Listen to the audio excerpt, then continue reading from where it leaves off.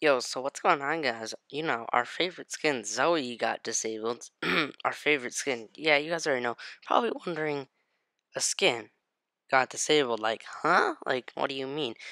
Zoe is not the best of the skins, but some people use it. Guys, the reason that the skin did get disabled is because from far it would look like you would be invisible pretty much, and people could not see you, obviously, because that's what invisible means. I think. Yeah, I didn't get an education, but so that's pretty much what it means, guys.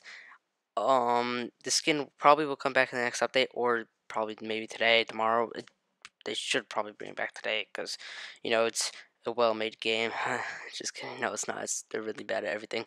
They ruin shotguns. They ruin the game. Okay, but whatever, guys. That's not the point of this video, guys. I'm just telling you guys why the shotguns got disabled. What am I saying?